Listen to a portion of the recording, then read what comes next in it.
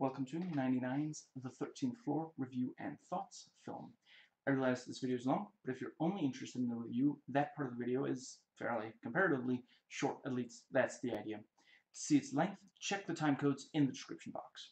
I start this video with a review, most likely with zero spoilers. If I spoil anything, I will warn before I do so and hold up an index finger until I'm done with the spoiler, so you can mute and skip ahead until you see me lower my index finger. But as soon as I end the review itself, please note the rest of the video will have lots of spoilers, including discussing the ending. And go. So, in the year 1999, something mysterious is going on with the people working on a high-quality simulation of an American town in 1937. And we see the 1937 simulation. It's very classy with jazz music playing. There's singing and dancing appropriate to the period, and the color grading, which amusingly is the in the film itself they realize that 1937 the color is a little off, but really it's color graded to look like something from back then.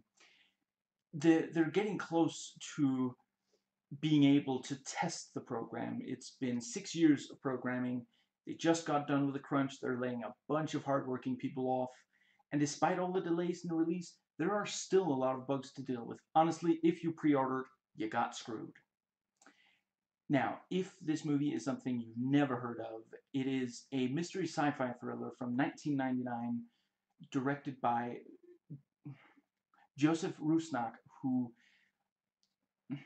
you might not know who he is, but it was made in part, it was produced by Roland Emmerich. And before you, I know, the man has made very few good movies, but this movie is a lot better than the ones he tends to make. And so yeah, the concept of the film, it's basically a film noir complete with an opening with mysterious narration, very foreboding, murder mystery with the wrong man accused, femme fatale, exploring a realistic simulation of the world. Some people feel that the film focuses too much on the noir aspect, too little on the sci-fi element. I can understand what they mean, but I do feel that it worked well for the movie. I don't think the movie would have been as strong if it focused entirely on the sci-fi aspect. Honestly, I could imagine that some people who love noir could watch this movie and enjoy it even if they don't normally like sci-fi. And the movie is definitely in love with the simulation of 1937, which bothered some viewers who felt they spent too much time on it. And, they felt like there's a lot of ego stroking. I don't think that it's the filmmakers feeling that they just did such an incredible job recreating 1937. I think it's reflecting the characters in the film, their elation at seeing how good it is. They spent 6 years making it, and yeah. But again, it might really bother you if that's not your kind of thing, and just, yeah, some people really hated it. So if you think that might be you, maybe don't watch it. Yeah. And yeah, so I'm aware that some people feel that you have to choose one of the following movies, that you can't love all the what you might call Y2K extremely realistic simulation movies. And yeah, there's really no way I'm going to be able to discuss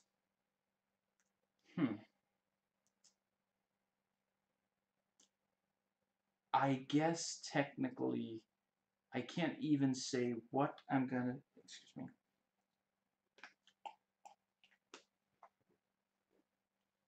without spoiling. Okay, so,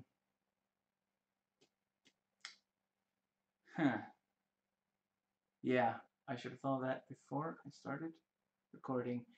I guess, okay, yeah, by now, most people know, but okay, so I'm going to be spoiling various movies, including The Matrix, Existence, yeah, those two movies, not the 13th Floor, but The Matrix and Existence. So yeah, personally, I love all three of these.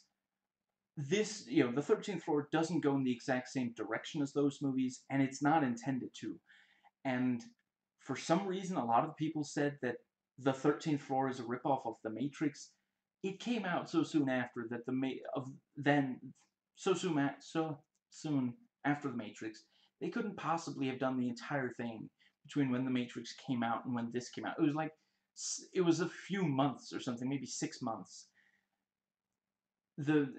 And The Matrix being about simulation was a plot twist in that movie. The trailers made it out to be a great mystery, did not give away that it was about simulation. I don't know. I guess it's possible that, like, producers heard that The Matrix was being made about simulation, and so they made sure that this movie would come out close to it. But they're really not the same thing. They are hugely different in a lot of ways. Again, I love both of them. All three of these movies have very similar ideas around the same time, because when a millennium comes to a close, it makes us question very deep things, makes us think about, you know, the yeah, in the I forget exactly when it was. I don't remember if it was. Well, let's see. Well, yeah, actually, I guess it must have been the year 1999. I think what it was back then, I should have looked it up, but I think what it was that people were thinking maybe the world will end soon. And in 1999, in addition to the Y2K bug, which, as far as I know, never came to pass, it was just people were freaking out. People were thinking there's going to be a big change, there's going to be something huge.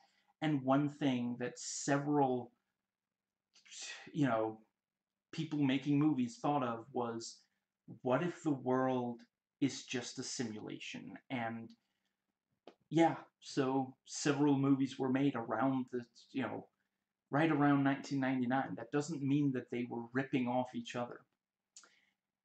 And let's see.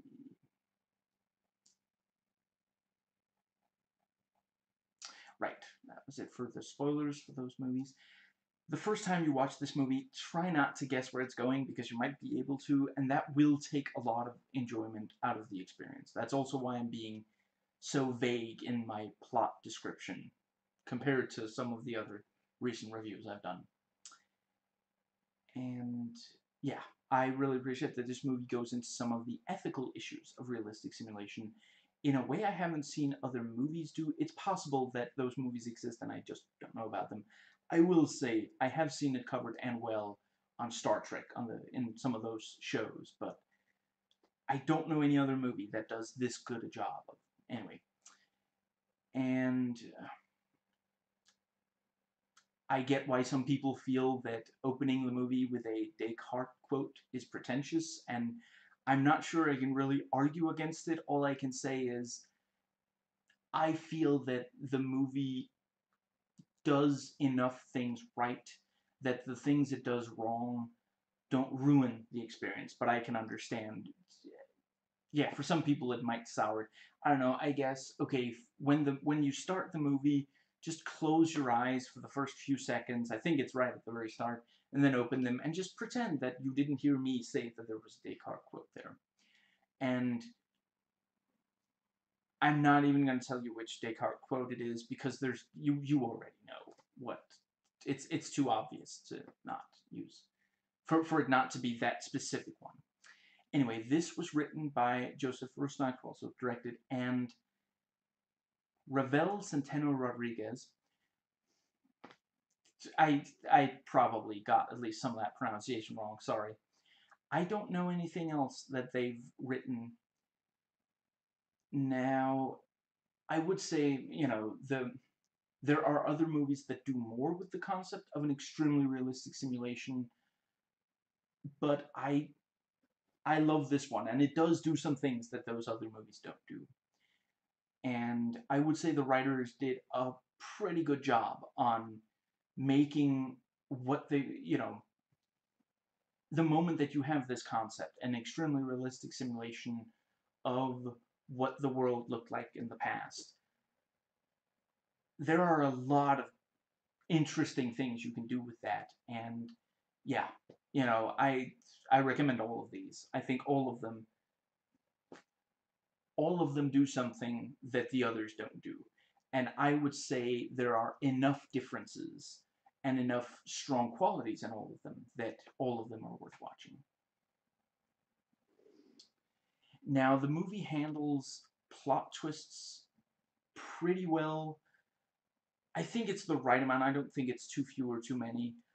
Some say that it's too many, but and certainly I will grant that the reveal, I mean, there's not much I can say without spoiling this movie until I lower my index finger again. The the reveal of the final twist comes at a bit.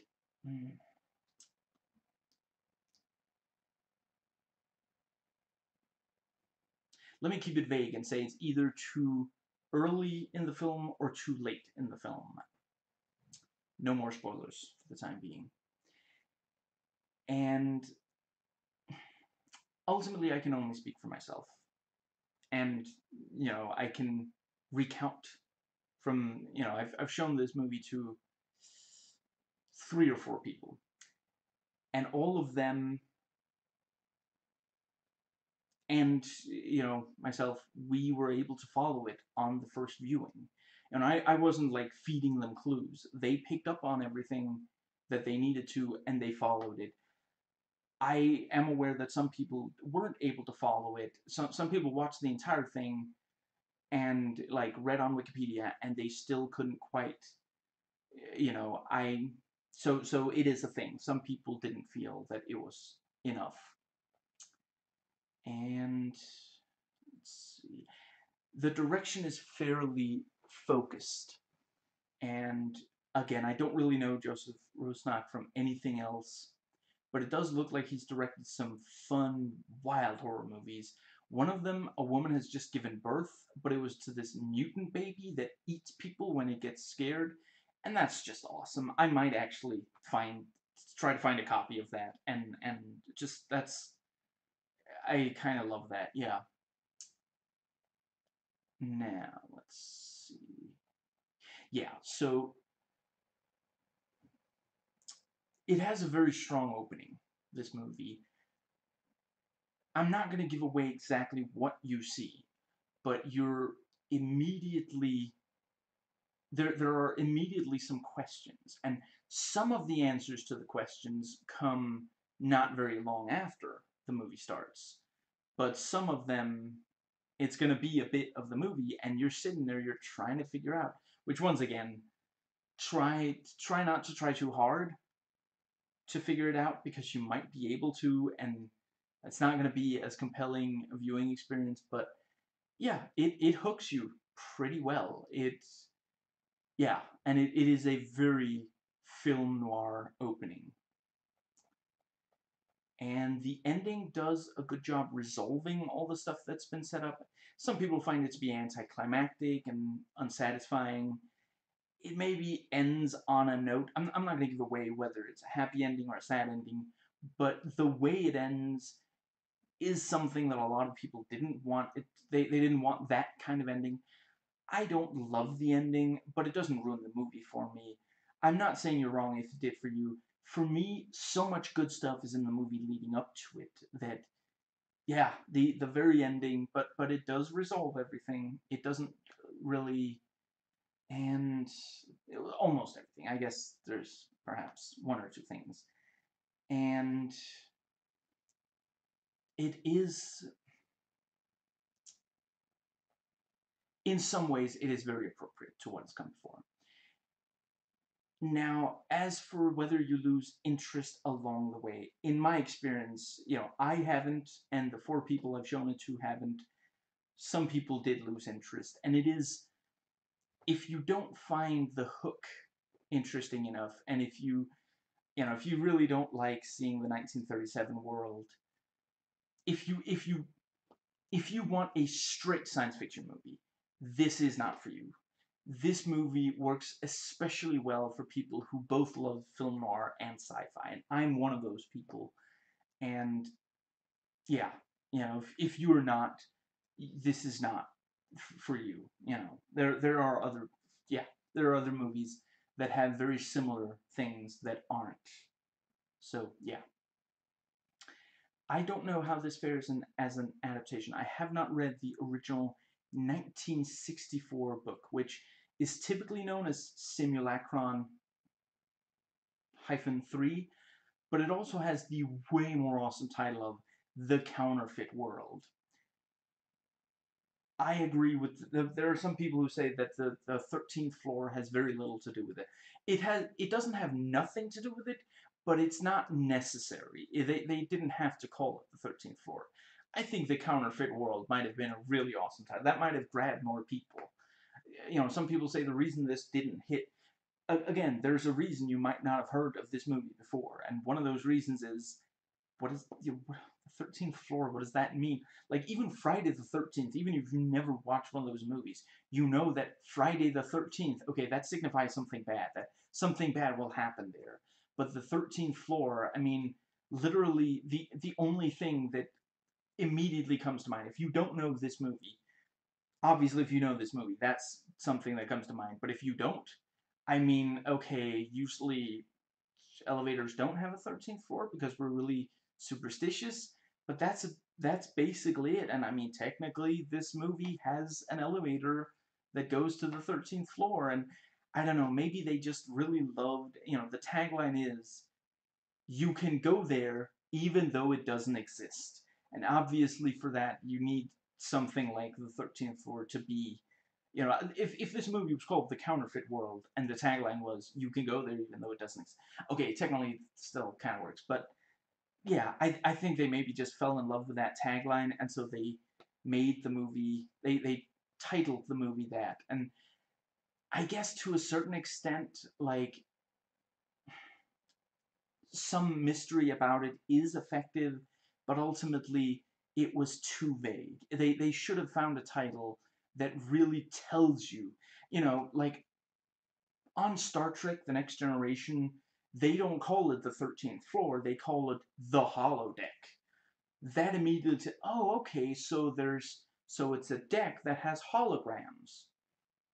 Now you know what you know, and yeah, I mean, if this was called, let's see, the holographic world, holographic 1937 something, maybe more people would have watched it. And I am aware that a number of the people who did watch it didn't like, and I can totally understand, like, if you thought this would go more in the direction of some of the other, see, if I mention them again, I have to spoil again, but some of the other movies that came out around 1999 that dealt with very realistic simulations of the real world, I can understand why you might feel like this is the least impressive of them.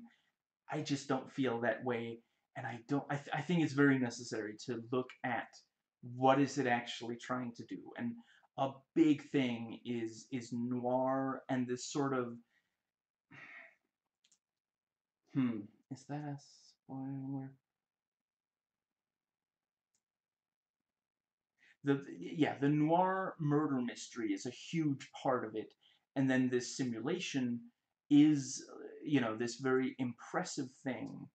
And maybe not impressive by like effect standards, but if you imagined in 1999 having this realistic a simulation of 1937 American town, yeah, it is very impressive. And I kind of feel like you kind of have to sit and watch a movie like this and just be like, what are the characters feeling? Are the characters impressed by this? Because then maybe I am too. But if they're not, but yeah, this is not quite, it's not what some people may have expected.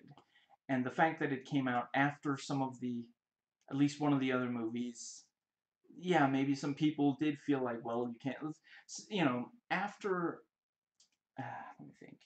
When The Thing came out in 1982, the movie E.T. had come out, and basically people wanted cute aliens now. They didn't want scary aliens, and The Thing just really, it wasn't what people wanted at the time, and because of that, it didn't do that well at first. Also, Part of it is because it was directed by, I can't believe I'm blanking on his name. He's one of my favorite directors. One second. I have it right on the tip of my tongue.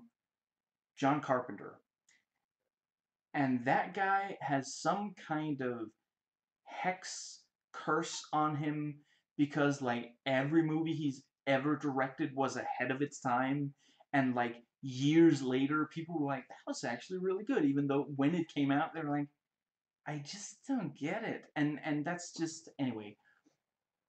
But no, the I can understand why some people felt that this didn't live up to their now changed expectations, but I don't really think it's fair. And I don't think the people making those other movies would think it was fair either. I don't know for sure. I haven't I haven't heard if they've been asked. I haven't heard their answer if they've been asked. But I don't think so. I don't think that they're that they were trying to ruin things for movies like this. Anyway, I'm also aware there was an old miniseries that was adapted, a miniseries in 1973, which was also an adaptation of the book. I haven't watched the miniseries either. And so let's see so I've heard different people pronouncing his name differently. I haven't really been able to get confirmation. I think you pronounce it Craig Bierko, so that's how I'm going to pronounce it.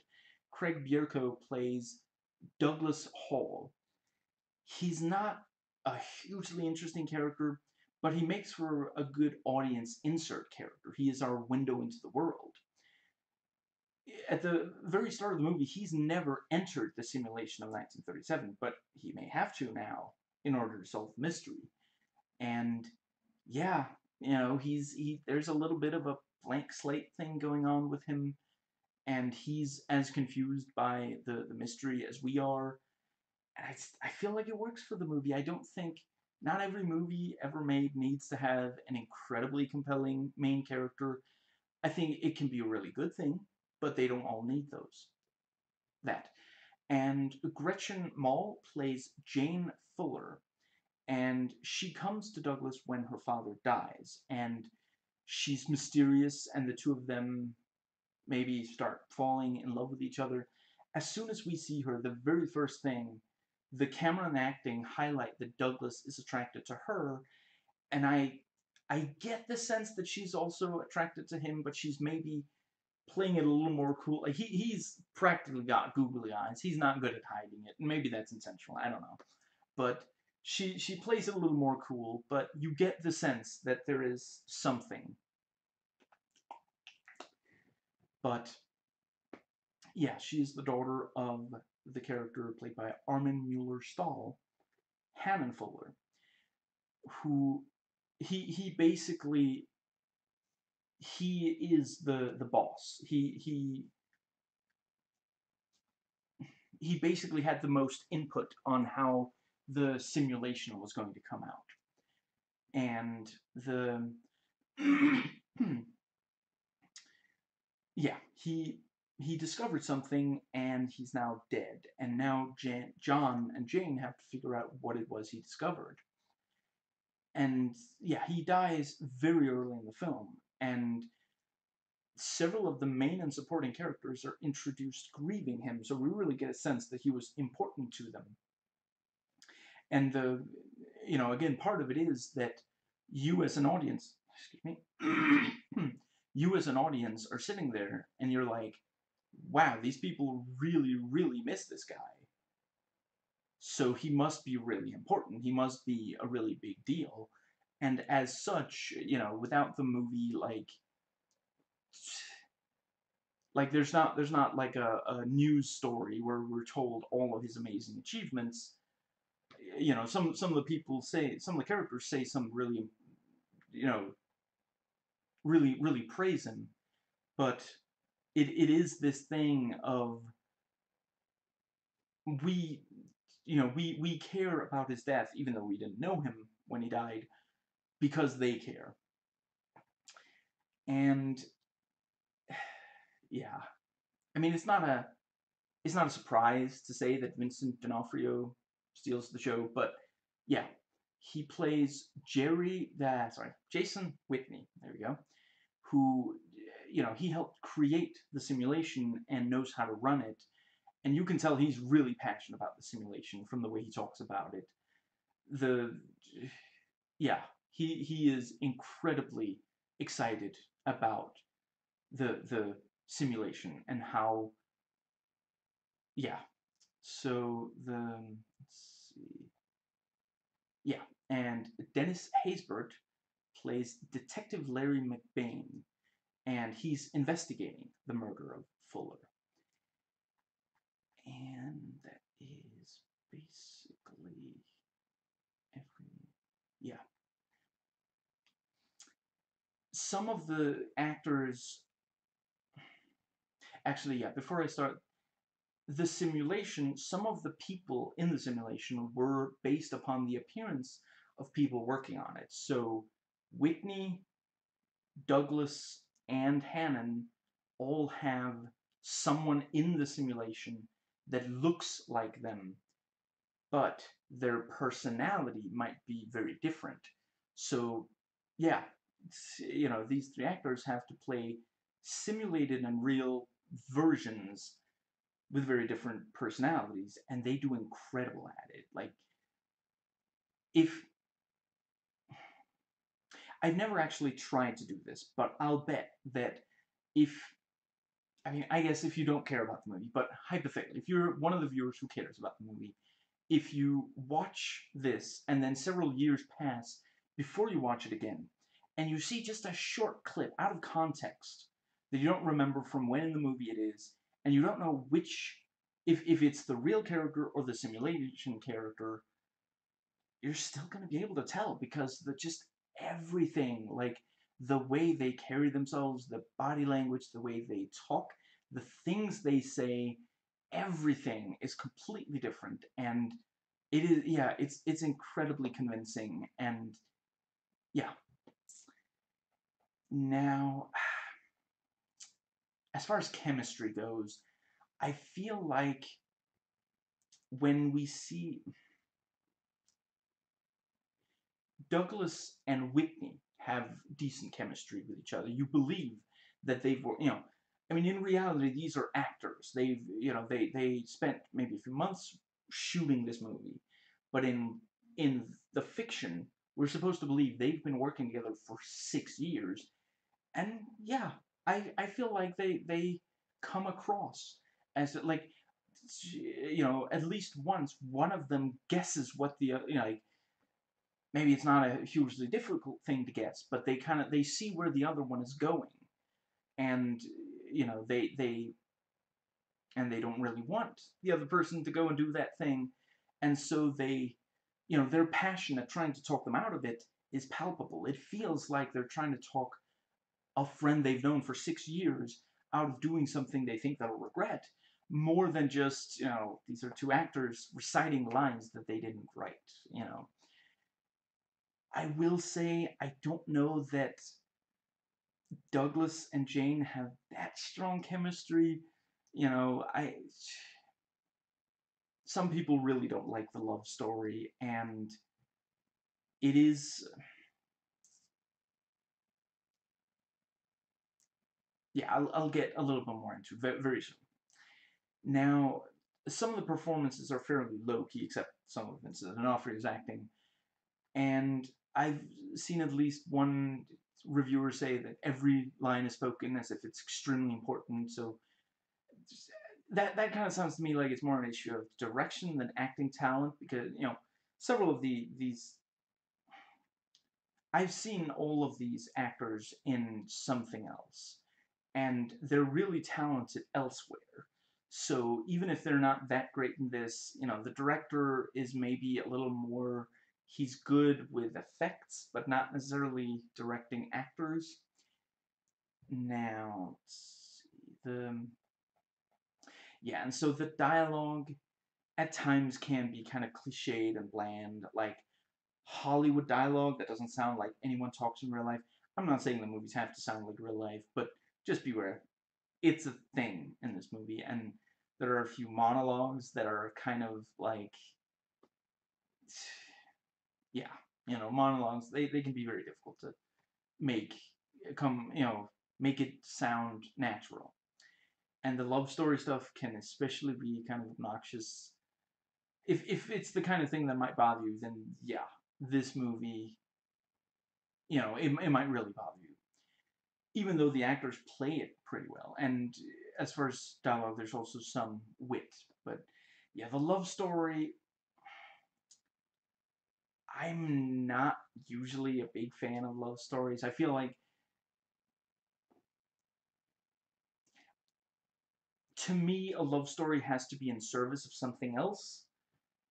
And whether that's some funny comedy, whether it's, the plot, you know, but it kind of has to be in service of something. And in this movie, it is. And yeah, it's a decent enough love story. But yeah, I was if there's one thing, like, if film noir is something that isn't really your kind of thing, then you're probably not gonna like this movie. That's the people I showed it to, the ones who liked it the most are the ones who like noir movies. At least one of them didn't really care that much about noir. He still liked it, but he didn't like the ones who were like, oh yeah, it's just like, this and that noir movie. They were way more stoked on the movie, and that is something like I've read some people really criticize this, and I'm not saying that's the only, like, if you don't like it, that's fine. But some people don't like it because they didn't think it was gonna be so it was gonna there was gonna be this much film noir in it. And sometimes the delivery of the dialogue can be overly dramatic. Now, let's see. So yeah, the cinematography, the DP really understood how to make this work, and there are some really impressive shots in this, shots that really get across the scope of the simulation, and the way it uses light and shadow can at times be very film noir. And as others have pointed out, the movie is strong from a technical standpoint, but perhaps doesn't do as well with story or emotions, whether yours or the characters. And yeah, and some of the editing, they do these neat things with, like, parallels, and kind of like they'll yeah, see, I can't possibly give any of it away without really spoiling something major, but there are a couple of things where the movies will draw parallels between two or more things, and yeah, it does a really good job at conveying a a metaphor. And some of the simulation is accomplished with 3D CG animation, and they understood that it was limited. They don't depend too much on it. I've seen some still criticize the. I don't know. I feel like they did a perfectly decent job. I will say it was a little amusing. Something I definitely noticed was that this movie and the first X-Men movie, there's this part where the camera basically travels. There's like this swirl of a lot of, like, ah yeah, see, I'm not sure I can really explain. You'll know when you see it if you watch both movies. And yeah, there's also some digital compositing, which is, if you don't look, like the DVD comes with these stills of pre and post digital compositing, and I had forgotten. Once again, it's been some years. Actually, I didn't say that. It has been several years since the last time I watched this movie, and back then I also looked at it because I look at DVD extras pretty much always. But when, yeah, I'd forgotten just how much of it they actually do with compositing. And if you don't look at the DVD, look at the stills from before and after digital compositing, you're not gonna know. Like you can, I pretty much defy you to spot at least most of these compositing shots if you don't know that, it's exactly when they are. And I would say there's an appropriate amount of effects, like enough to sell you on the simulation concept, and they knew that it wouldn't hold up to scrutiny, so they had to hide it. Or yeah, so they wisely hide it. I've seen some people like when the when a person goes into the simulation, there are these green lasers that run just over their body when they're lying in the, to go into the simulation. And some people have this, I'm going to call it irrational hatred of this. I don't know why, but I guess, okay, yeah, if you think you might be one of the people who despise that aspect, then don't watch the movie because it's really going to bother you based on some other people. But I mean, I don't know if they think that we're supposed to think that the, what's the word, that the movie itself, like that the, I mean, the movie isn't saying that because there are lasers over the the top of their body, that that's somehow gonna, like, that's not the idea. It's just, I honestly, it's probably to make it a little more visual, because it is literally just, you lie down in a specific place and keyboard, keyboard clacking for a little bit, and then that's it. And they wanted to make it a little more visual, but the movie isn't saying that the green lasers running across your face somehow, over the top of your face and body, somehow like put you inside the simulation. That's not the idea. It's just a visual thing. They thought it would look good, and I think it looks fine. I don't know why some people hate it so much. There are not a huge amount of stunts, but the ones that there are very impressive. And the production design do a great job of bringing 1937 America to life in the simulation. And we see a hotel, a bank, we see the place where they built the simulation. We get a pretty good sense of both the simulation and the reality of the world. And yeah, it is, they do both get this, the film noir aspect across very nicely. The main thing is set in 1999. I'm pretty sure it's L.A. and basically the, yeah, I'm not sure. Oh, that's right. Yeah, so I already talked a little bit about the 13th floor, the title and the tagline. So yeah, I'm just going to read a little bit of the blurb here. To find the answers, Doug has to go into his computer city. He must break the boundary between reality and fiction. He must go to the 13th floor. But yeah, I'm pretty sure it's LA, and it's got this kind of rainy, you've got some, like, Jane stays at a pretty fancy hotel, and, like, she has a driver, so, it has this kind of fancy thing going on. And we do also see some more lower class areas. And yeah, the movie, it's not an action movie, but there are a few scenes that basically do qualify as action scenes. It is primarily a mystery, but there is a sense of threat, and there are some scenes of danger. and they do a good job on it. It does legitimately feel, it doesn't live up to some of the other movies with some of the similar ideas, but yeah. And yeah, some really great tension and suspense, some really disturbing material.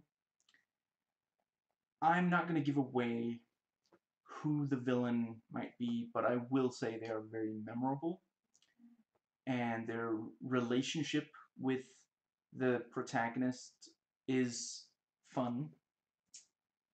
And let's see. Yeah, and the scenes are easy to follow, and they are meant to, and I think that was the right way to handle it. There's enough mystery that you shouldn't have trouble following the scenes.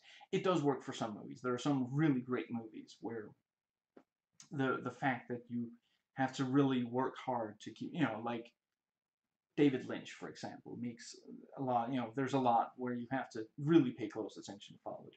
It works for him. I don't think it will work for this movie. Now, the music is by, I'm pretty sure he's German, so I guess it's Harald Kloser. And yeah, so let's see. The other stuff I've seen him do music for is 2012, 10,000 BC, Alien vs. Predator, and The Day After Tomorrow. I know, you can just start the intervention now. I know I watch some really crappy movies sometimes, but yeah, I would say this is my favorite of his scores. I do think there's some good music in some of these other movies, but yeah, I feel it works well to, like, the tension and suspense. It works really well. For some of that is also the audio editing beyond the score itself, and the camera work, and the video editing also. Yeah. Once again, it's effective from a technical perspective. Now, let's, yeah, and I would say it's a very compelling mystery, and movie makes you think. And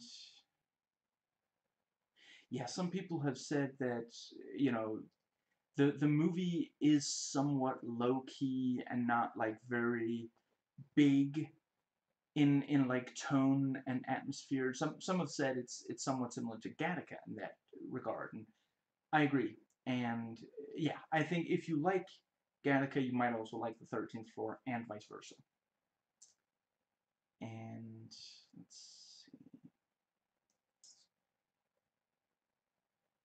Now there is some violence and blood. It's not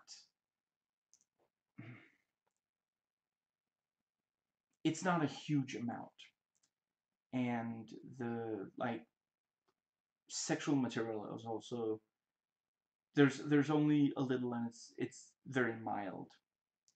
Yeah, the violence, I guess, would qualify as moderate, maybe even strong. And yeah, I would say there's not too much violence and sex. It's appropriate, it serves a purpose, and I, at times it can be cathartic. I'm not sure I would say that it's ever fun.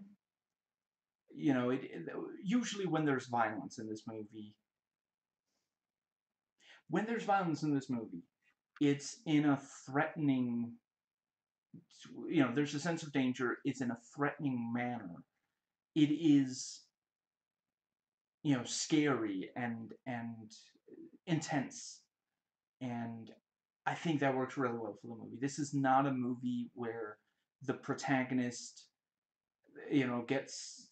Yes, let's see. That's it. Almost always, when someone wields, no, the violence in this, it is dangerous and scary and threatening, and obviously not all movies. Some of my favorite movies have handled the violence in a different way, but I think it works extremely well for this movie. That's the way they handle it. I forget if I already mentioned, but yeah, sometimes, yeah, yeah, just in case. Sometimes the violence can be cathartic. And yeah, the movie Monster. Uh, yeah, in some movies it makes the most sense for the violence to be unpleasant for the viewer. The movie Monster accomplishes this well. We don't enjoy the violence, we just want it to stop. And I would say this movie goes for that, and I would say it accomplishes it. And yeah, ultimately, if you need more detail about the violence and sexuality in this movie, the IMDb Parents Guide has more detail. At times, this can be a little cheesy, but yeah, overall, the tone is somewhat subdued. The level of realism is fairly high. I mean, really, the main thing that some people will find to be hard to believe is that in 1999, such a convincing simulation of reality would be possible with that era's technology. But beyond that, the laws of physics apply, the just, whether, like, the movie doesn't tend to have ridiculous, like, coincidences in order to make things work out. Like, over the course of the movie, there might be some things where early on you kind of question why did that happen that way. I would say by the end of the movie, when you think back to early in the movie, everything basically holds up. It basically made sense. Like, there's maybe a little bit of convenience, but by and large, it yeah. So yeah, the simulation part, you do need to suspend disbelief to enjoy the movie, but otherwise, not really. And yeah, so the pacing, I mean, overall, I would say it does, over the course of the movie, it does speed up. Things become more tense and intense. The sort of the sources of danger become more threatening, and yeah, the movie is never slow or boring. At the start of it, it's not incredibly fast paced, and I mean, technically, it's it's not necessarily fast paced for a sci-fi movie, but for a film noir, it is, it's not Sin City, but it is, you know, yeah. I mean, classic noir does often move fairly fast. There's a lot, a lot can happen in a single noir movie. Now, the movie is an hour and 36 and a half minutes long if you have the end credits. I would say it's worth the investment of time. If you watch the first 30 minutes and you're not hooked by then, the movie probably isn't your kind of thing. Now, yeah, so I haven't watched the old miniseries or read the book. I did read Wikipedia about both of them. There are a number of similarities, and it does really seem like when they made this movie, they understood how, you know, how to best, they understood what was the most interesting thing about the source material and how to best get that across in this. And yeah, in some ways, this is a fairly unique movie. I'm not sure I know that many sci-fi movies that are also noir. And let's see. Yeah, some of the sexual stuff in this might bother some of the more conservative audiences. Otherwise, I'm not sure. I would say this is really gonna offend many people. Well, actually, I guess, yeah, some of the ethical issues of the simulation thing it's like I said, it's legitimately disturbing to think about, and is perhaps, yeah, if you think it might upset you, I'm not sure I would say to take the risk. And maybe just, it's personally, it's something that I've always been drawn to this kind of thing. I'm not saying that reality is a simulation. I don't think that. But I do think that there are,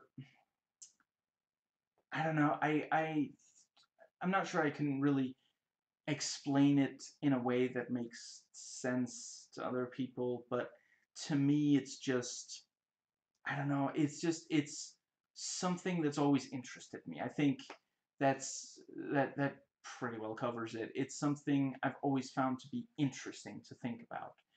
And yeah, if you find it to potentially be scary to think about, then this is not a movie for you. Unless you're trying to, like, exposure therapy, you're way past it. And let's see. Yeah, so the best scene or element, I would say, is the reveal of what the answer to the mystery is. I would say it makes it worth watching at least once, and I can only speak for myself and the four people I showed it to. The five of us, not a single one of us, only wanted to watch it once. And let's see. Yeah, so the worst aspect, you will definitely guess. If you try at all, you'll definitely guess at least some of what the movie will reveal before the movie gets to the reveal. They hint at it too much. And yeah, for optimal enjoyment, the first time you watch it, just try to basically pretend that you yourself can't solve it.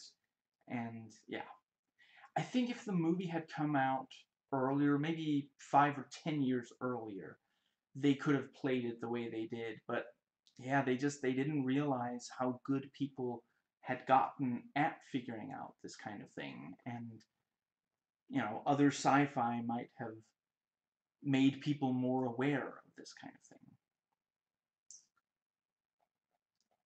So let's see them.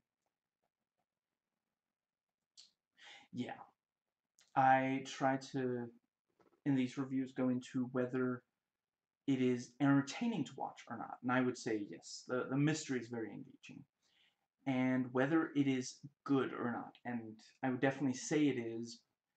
It's not the best thing ever, but it's good, and it's definitely worth watching at least once.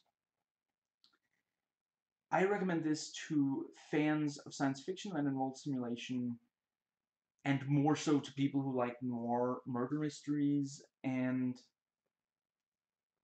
yeah, if you don't really get into noir, if you hate noir, you will hate this movie. Now, so I give this 7 simulated worlds out of 10, and that is the spoiler-free part of the video. So from here on out, spoilers as we start the thoughts section of the video with disclaimers. If you don't care about these disclaimers, I try to keep them short and relevant, but your mileage may vary. You can skip right ahead to the section of your choice in the description box. I often try to talk very fast during the disclaimers, since a lot of it is very standard information. I'm not going to keep speaking as fast as I sometimes do during the section once I get into the video itself. With that said, please do note that some of the specific discussion of the movie may be in this section. I realize this video is long. I'm going to do what I can to make it worth your time. So, let's see. Yeah. Contain spoilers for the movie. If I spoil anything other than the movie, I will hold up an index finger and warn, so you can mute and skip ahead. And since we are still dealing with Corona, I want to say during this video it is possible that I will touch my face. I want to assure you I washed my hands since the last time I was outside, and I will wash my hands again before going out.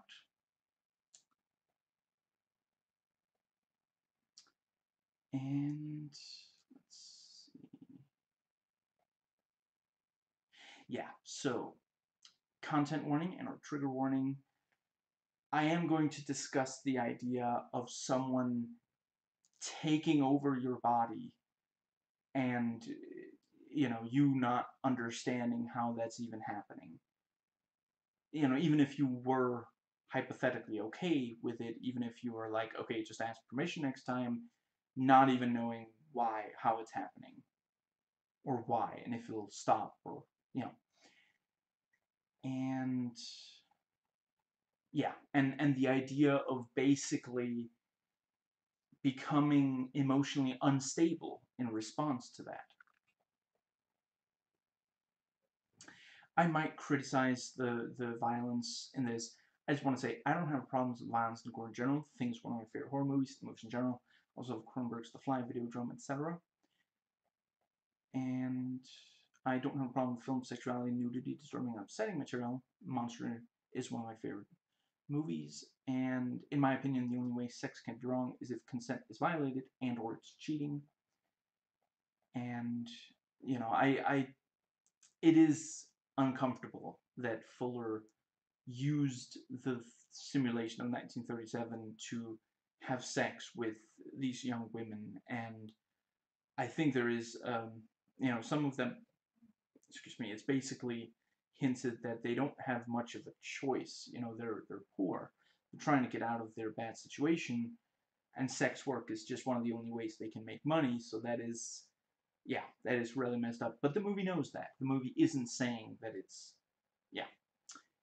I might swear at least a little in this video. They don't swear that much in the movie itself, from what I recall. I wasn't really trying to notice if they were, but yeah, I might swear in quoting the movie some. Now, I got this movie on sale, so anything negative in this video is not out of bitterness. Also, when I feel like the movie wasted my time, nobody forced me to watch it or make this video. It's not that I'm upset at how it compares to other movies like it. I don't have some personal vendetta against anyone who worked on making it. To the best of my ability, the negative things I say in this are fair criticisms based on budget, when it came out, what it was trying to achieve, etc. Instead of quoting all the lines I love from this movie, let me just say here that I loved every line they put in the IMDb memorable quote section, so you can just look that up instead of me sitting here quoting all of them. Some of them I perhaps loved ironically because some of them are very... I mean, that is the thing. Memorable is a bit of a neutral term, isn't it? Are they memorable because it's bad dialogue, or are they memorable because it's good dialogue? IMDb did a good job choosing to call it memorable instead of like fun quotes, which might also, if they called it fun quotes and then you find like a monologue from a movie where the villain is talking about something horrible, then it's like, well, that's not exactly fun, but it is memorable. And so let's see.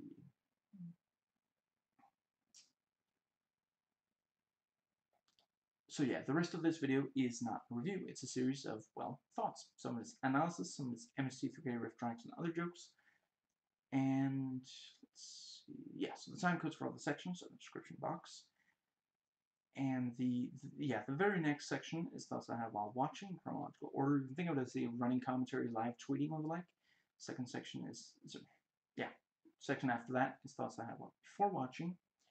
And the final section, I get into stuff I think is worthwhile to get into on Rotten Tomatoes, Metacritic, IMDb, and Wikipedia. And let's see.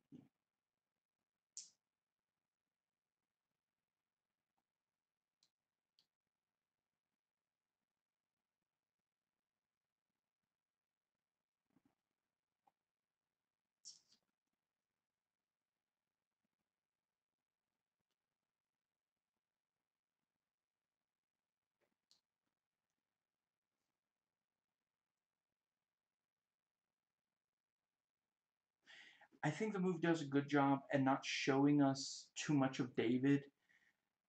He's not that interesting. He's very one-note evil bad guy. If they showed him for very long, we would get very bored with him. And it also works that basically all the time we do see him, he's menacing, and it's... Craig Bierko is really, really good. In this and in The Long Kiss Goodnight, right? I think is what it's called. You know, he's really he's good at playing a psycho, and yeah, the the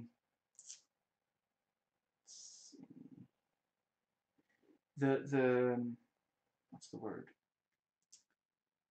Yeah, you know, from the we not long after David takes over Doug's body, he shoots Whitney and then threatens Jane, and then he dies pretty quickly after. Ultimately, he's not. We don't see him for very much of the movie, but his presence looms large over a lot of the movie. You know, the he kills Hannon right at the start, and then he kills Tom Jones, not the singer, thankfully, and the yeah, and then Whitney, and then almost kills Jane, and yeah, so that whole, you know, the what's the word? Let me think. You know, we're told that there's a brutal killer out there. You know, he killed Hannon brutally. He killed Tom Jones, not the singer, brutally. And yeah, it is legitimately, he is kind of scary, and they do a good job on that. Now, I first watched this. I definitely watched it in 2007. I may have watched it before then. I wasn't writing reviews before 2003, and my written review of this is from 2007. But you know, since the first time I watched it, it's maybe 5 times since that I've watched it. You know, since watching it with other people, and then I watched it just before hitting record.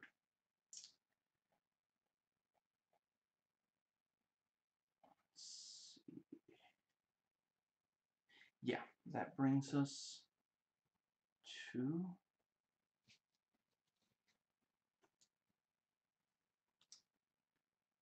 the next section. Notes taken while watching. Obviously, if you know anything at all about the movie, you're not surprised that the opening in 1937 is a simulation, but I do still appreciate that they make the effort. You know, like hypothetically, some people might watch the movie and not know that it's a simulation until you see Hannon logging out, or yeah, they're at the start.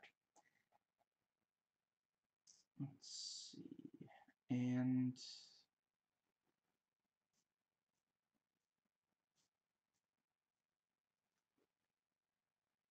I'm sorry, I'm trying to decode my note here. What is that?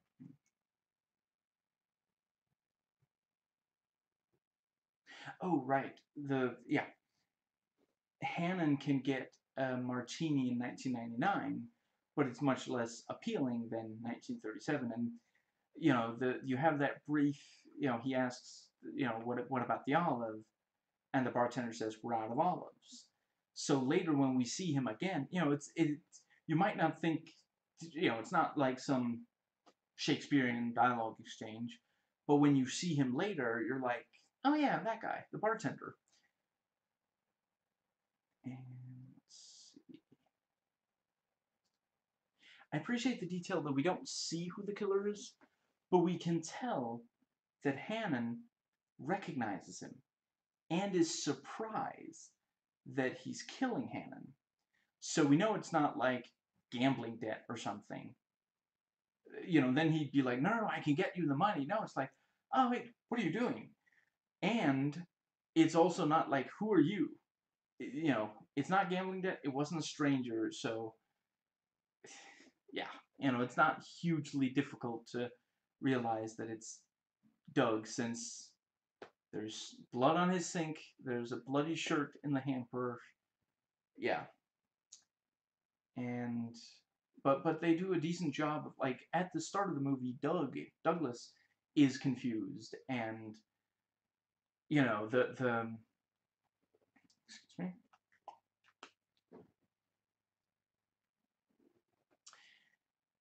yeah, his confusion mirrors our confusion, kind of. Yeah, and yeah, we just meet him. We just barely meet. We have just barely met him, and he's gonna have to go to the station for some questions. And at first, Detective McBain is fairly friendly with Douglas. You know, just yeah. Later on, he's like Mendoza, but here at first, it's like you know, stop talking crazy. Things are fine. And yeah, and the guy at the front desk knows where Jane went and hands Doug the keys, which is, of course, exactly what Jane hoped would happen since she only has 2 hours in order, so she kind of needs him to find out where she is very quickly.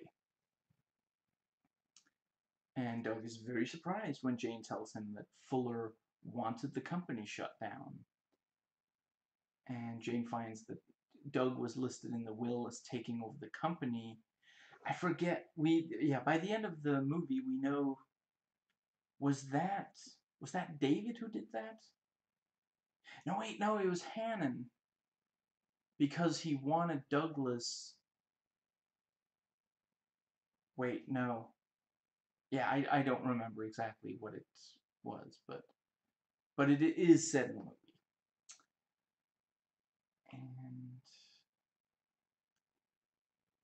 And McBain points out Doug's alibi doesn't hold up to scrutiny. The time, yeah,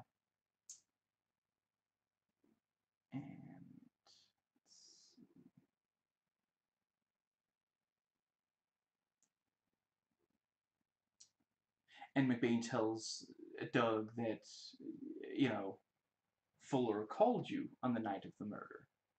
There were script problems from day one.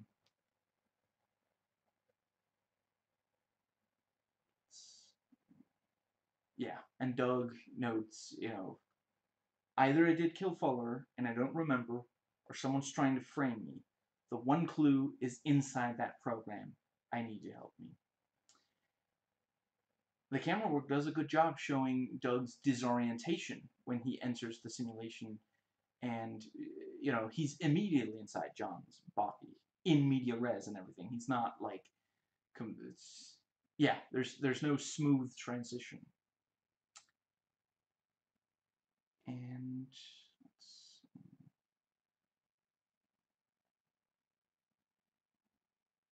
yeah, and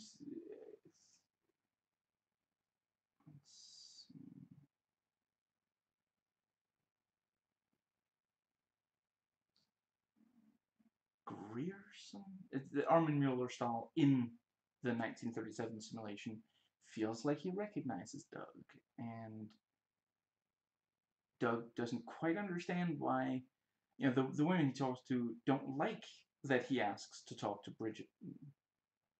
Yeah, Bridget Manila, which we find out that she's one of the girls that Fuller had sex with for money. And Doug talks to Ashton, and we already knew he read the letter, but now he doesn't even hand the letter over to Doug and pretends that he doesn't have it. And it is like I mentioned in the review, I don't. It's possible they exist, but I don't know any other movie where film noir and realistic simulation of a world is in the same movie. But here it does a good job. He is in this 1930. A 1930 setting works well for film noir. And I'm not sure. I'm not sure they were making film noir quite that. Or were they? I'm not entirely sure, but certainly it wasn't very long after that they were making film noir. And yeah, he's going from place to place. He's gradually, he's got clues, he's got persons of interest, and gradually he comes closer and closer to a realization. And some of the people he talks to are lying to him. Some of them are hiding secrets. So it works really well as a film noir mystery. I actually don't know if that's a big part of the book and the miniseries. That I wasn't quite able to. I did find that, apparently in crap, I forget if it was the book or the miniseries, possibly both. Oh, right. Yeah, sorry. I'm obviously also going to be spoiling those. That's not really, I can't really talk about how they line up with this one without spoiling. So, yeah, just be aware.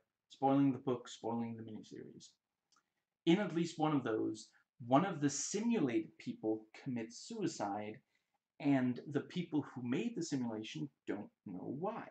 And so they go and investigate, and they realize that the person realized that their world was a simulation. Now, in this movie, no one commits suicide over realizing it, but Ashton, I mean, he was shady before he knew it was simulation. He was very comfortable with helping this old man have sex with young women for money, but he doesn't seem like he snapped and started killing people before he realized that his world was a simulation. He tells, when he attacks Doug, he says, I know that John doesn't know anything. I followed him back to the bank. So he was stalking him, but he didn't kill him because then Doug wouldn't have been able to go into the body of John. So he's a stalker, he's shady, he's a, he helps men have sex with girls for money, or young women for money. We don't know that they're underage. Thankfully, at least they are of age. But yeah, the one second. Ah, what's the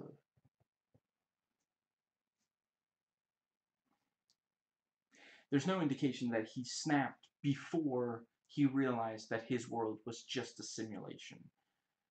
So yeah, he became a murderer once he realized. He didn't go suicidal, he went homicidal. And, I think this is basically what they call having a psychotic break, you know.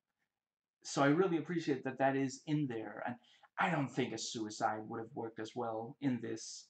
I think starting it with a homicide that it turns out that the killing was because the victim knew something they weren't supposed to. Someone is going around trying to clean up because there's a conspiracy. So if you know film noir, everything I'm saying here is bringing up, oh, like that's in this, and this. There are tons of film noir that open with a homicide. It turns out the person killed knew something, but there's maybe a clue that the killer didn't get rid of. So the protagonist can gradually piece together what had happened, and they go around talking to persons of interest. Usually there's no logging into a simulation, but it works. They managed to make. I think it's kind of impressive that they managed to make. Yeah, and others have talked about. I was reluctant to say this in the review itself because it may be a spoiler, but the fact that there's these kind of parallel stories, because Ashton is investigating. Excuse me. Ashton is investigating what's going on and working his way towards killing. At first he wants to kill Doug, but then later, when Doug is gone and it's just John, actually I guess we don't know for sure if he. No, yeah, he said, I put Ferguson in the trunk, so he knew that it wasn't Doug, because didn't Doug introduce himself as Doug? I think so. And then yeah, because when John was he went over to Ashton. Ashton was like, so Doug something something, and then he's like, my name is John Ferguson. Do you know where I am? And yeah, so what's it called? Let's see. There was something specific that I was getting to. What on earth was it? Let me think.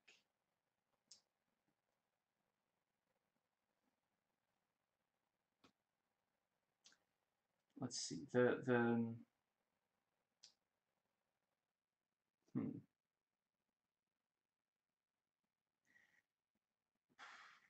Ah, right, right, yes. Ashton uncovers the mystery that he is living in a simulation and works his way towards killing Doug, and he'll settle for killing John without,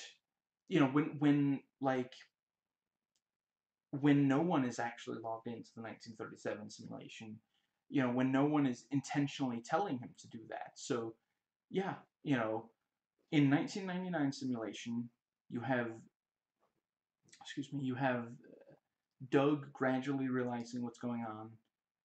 In the 1937 simulation, you have Ashton slowly realizing what's going on.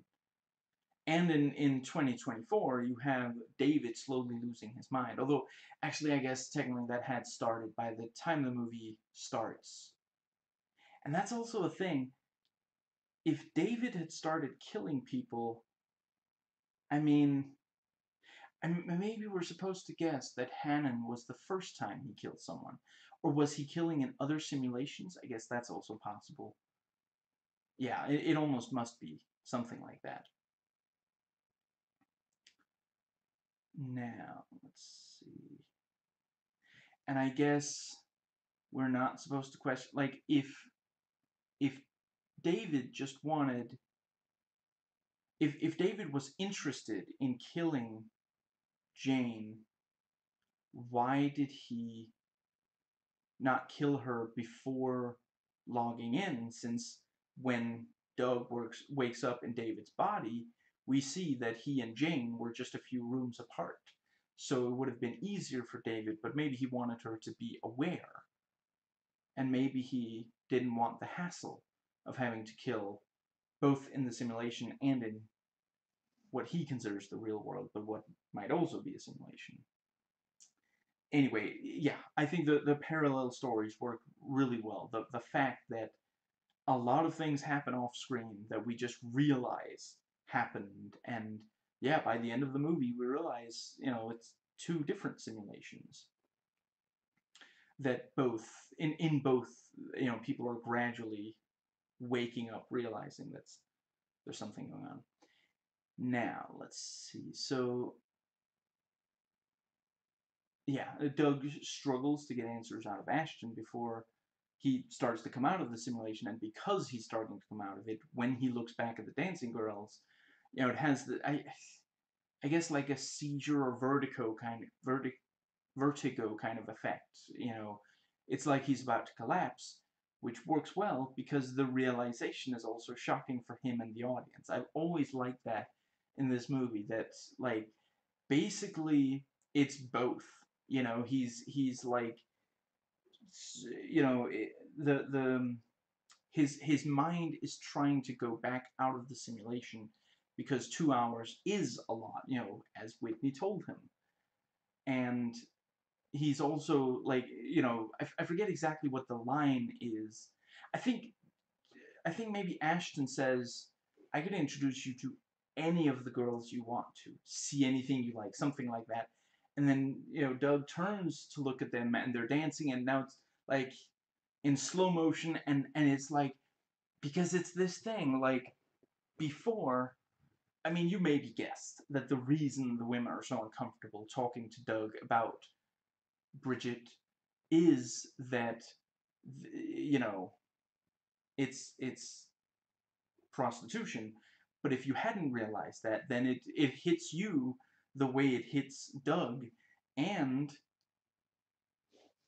when Doug first looked at the young dancing girls, he just like, at first he just sees a person of interest. He barely treats her like a person, as I guess. Yeah, yeah. He barely treats her like a person. He goes up and talks to her like, I mean, she could get in real trouble if she talks to him.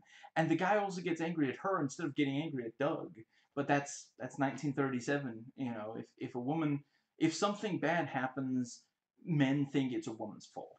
And yeah, but yeah, when he goes over to it, he's not thinking about like sexual attraction. And they're dancing, and it's like, oh, cute young women, they're like dancing, they're good at it, they're getting the steps right and everything. And then when he looks back, it's like, oh no, Hannon was using this for prostitution. It's such a great, yeah. And then when Ferguson comes out of the bathroom and walks up to Ash, or actually, yeah, at first he's leaving, and then Ashton yells, "Hey, you didn't finish your drink," or yeah, something like that, and he goes up. Yeah, I don't remember exactly, but Ashton says to him, "Didn't finish your drink," and smash cut, and Doug is drinking sensibly its water. So I'm just briefly going to acknowledge the fact that the computer voice does, of course, sound almost exactly like GLaDOS, which isn't this movie's fault. I mean, when they made Portal, they decided to make that sound like the typical neutral computer voice, and that was also the choice they made for this movie, so, but this is the first time I rewatched this movie since I played the two Portal games, and it is kind of funny, like, just, yeah, I can't really listen to that voice and not think GLaDOS. Just the yeah, the simulation. The voice says something like, "Simulation completed. Now you will be baked, and then there will be cake." Yeah, that's not a very good GLaDOS impersonation. I used to have it pretty well down, but it's been several years since I last played them. Tom Jones, like the singer, shows up and tries to blackmail Doug and attacks him. And then Doug attacks the guy back and is shocked at what he just did. And, you have one of the cheesy lines, "You're dangerous, man. I'll see you on America's Most Wanted." And if you're paying attention, if you're trying to solve the puzzle, you probably just realized, you know, someone is 1999 is also a what's it called? 1999 is also a simulation, and someone from outside the simulation is logging in, using Doug's body to kill, and then logging back out and leaving him with the problem. And yeah, because we've just seen that when Doug takes over John Ferguson, he's also, and with Fuller, it also appears that, actually, no, wait, were we told? I guess technically we haven't been told yet that, no, but, you see that John Ferguson, we see, the audience sees, Doug doesn't, but the audience sees Ferguson when Doug isn't in control of his body, when he's leaving this place, and Ashton says he didn't finish his drink and this whole thing. So we know, the audience knows that, sometimes a simulation, yeah, they call them units, don't they? One of the sim units, they realize that there's something happened while they were, you know, blacked out or something. And we already know that at the start of the movie, when, because McBain already told Doug and us, he called, Hannon called him, and that there was a, you know, Doug's plane had landed by the time he killed Hannon. I guess that's why, like, hypothetically, he couldn't have killed him even sooner. Yeah, David was waiting for Doug to land the plane and deplane before, yeah. And Jane tries to convince Doug to abandon the simulation, and Jane and Doug dance. By this point, the movie is 30% people dancing. I'm not complaining, I'm just saying. And Tom Jones, like the singer, but thankfully not the singer, has been brutally killed. And McBain is being a bit more intense with Doug now. Jane gives Doug an alibi. And yeah, he's not certain that it wasn't him who killed Tom. So he enters the simulation again, and he doesn't engage the timer. I get the, yeah, never mind, I'll get to that soon. So yeah, Doug goes back into the simulation during a Lindy Hop contest. Okay, by now the movie is 40% people dancing. And Doug walks off even though his dance partner is clearly upset at it. At this point, he's showing almost as little regard for the people in 1937 simulation as the as Hannon Fuller did, and as 2020 as David does for for people in the 1990 simulation. And yeah, Doug talks to 1937 Armin Mueller Stahl. I saw at least one person confused by how Whitney or Ashton takes over Whitney's body. Excuse me.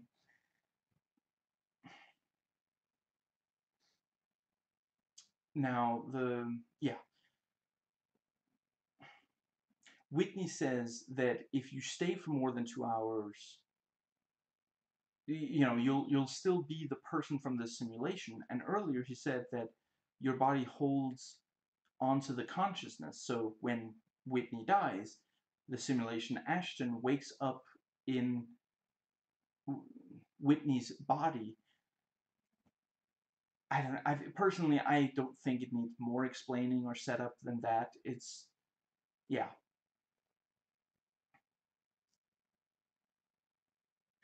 Poor Whitney, he kind of gets screwed. We don't even know if there is one of him in 2024. Poor guy did absolutely nothing wrong. He's nice, he's helpful, he tries to keep Doug from screwing, from using the simulation for too long, and he just gets killed twice. Although it's only one of the times that he himself feels it, excuse me, the other time Ashton feels it, and then, yeah, I mean, we don't even know if he's there at the end in 2024. I mean, it's nice that Hannon is there, but what about Whitney? Poor guy. Anyway, and that actually, yeah, Whitney tells Doug and us that 2 hours is too long. It's not safe. But that was how long Hannon was using it for. So we know that he was taking advantage of that as well, in addition to the girls. I do find it a little uncomfortable that when, what's his name? Yeah, I'm sorry, I don't remember the 1937 Armin Mueller-Stahl. When he walks and he's wearing the suit, one of the young women walks up to him and says, "I'll be ready for you in a minute, honey bear." That's kind of creepy. I guess maybe the idea is supposed to be that she is worried that if she doesn't do that, he won't pay her, maybe. I really hope that they're not trying to say that, like, I mean, again, I think they are supposed to be of age. I'm not 100% certain. I really hope. Obviously, if they're not, it's even more messed up. But, like, I don't know, if she's like 19 and she walks up to, it's not about the age, but it's the fact that there's no, it's not age, it's not appearance, but the fact that it is sex for money, and especially at a time when that was seen as just completely unacceptable. you know I yeah, I hope that the movie isn't saying that she actually secretly is into it, because I can't really, at that point the movie must be judging her for that choice. And it's especially bad because she's got like 2 seconds of screen time, and she spends all of that cozying up to this guy. And it's especially creepy because he doesn't even know her, because it's the other Armin Mueller-Stahl. Anyway, and yeah, he insists to John that, let's see, he hasn't been to this place before, he hasn't met the girls before. Wait. Oh, yes. Or wait, is it that he has? Yeah, I think that, yeah, eventually Doug manages to convince him. And then he's like, "Yeah, I recognize." And he says, "I gave the note to the bartender," and Ashton can tell that his lie is being revealed. Vincent D'Onofrio does really excellent acting. The close-ups they give him in this movie are very strong. Like he like as Ashton, he is legitimately very off-putting. And at the same time, this guy can some of his performances, he's very appealing. Honestly, I like him as like his Whitney. I I'd hang out with Whitney. He seems really cool. In the I mean, not in the like smooth and suave kind of way, but like I bet he knows some really fun, you know, some movies that you know he's a nerd, I'm a nerd. We'd probably like some of the same movies, and it is legitimately tense and suspenseful as Doug walks down to catch up with Ashton, and this whole thing, Ashton wants I mean, and I like that it is explicitly like Ashton spells out, why are you doing this? He's not saying, it's not that Ashton was always gonna try to kill Doug. No, it's that he found out that his world isn't real, and he snapped basically, and and it's such a good like Doug wants to read the letter, but Ashton won't give it to him, and we see like the letter ends up in the water, and he's not gonna be able to read it even if he logged back in. But Ashton tells him what's in the letter while talking about how scared he was when he realized the truth. So it's a good kind of it's a nice way to sort of it honestly it would be kind of boring if it just culminated in him finding a letter and sitting down and reading it. The shock comes from the realization of the truth, and that isn't coming up just yet. It's coming up fairly soon, but yeah. At first, the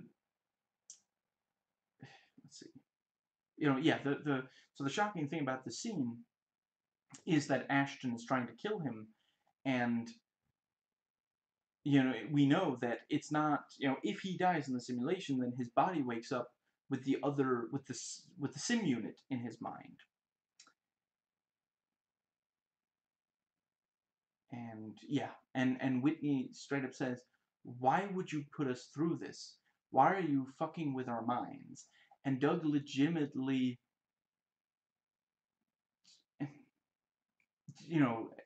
hadn't thought about what it does to people in the simulation. And Doug even like, what's it called?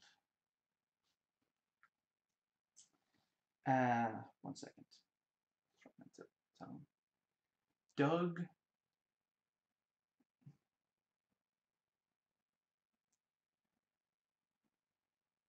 Right. When Ashton is telling him about the contents of the letter, Doug is like, "Why would Hannon tell me that 1937 is a simulation? I know that." He doesn't stop and think. He realizes a little later, but he's not like, "Wait a second, it can't be about the 1937 simulation because I already know that. I helped him make it. Of course, and it can't have shocked Hannon to realize that 1937 was a simulation, but he's still like his his thought process is still so narrow. He's thinking, okay, there's 1999, which are us humans, and then there's 1937, which is a simulation.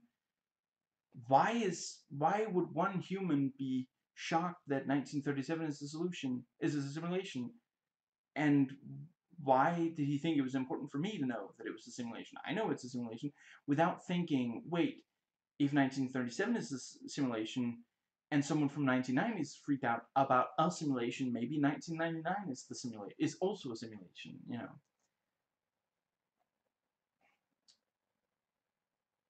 I forget if there isn't really any specific thing, right? It just kind of dawned on Hannon. I don't think there was a specific thing that made him realize that it was a simulation, which I think maybe also bothered some people for the mystery. But I think it is like after a while that would occur to you.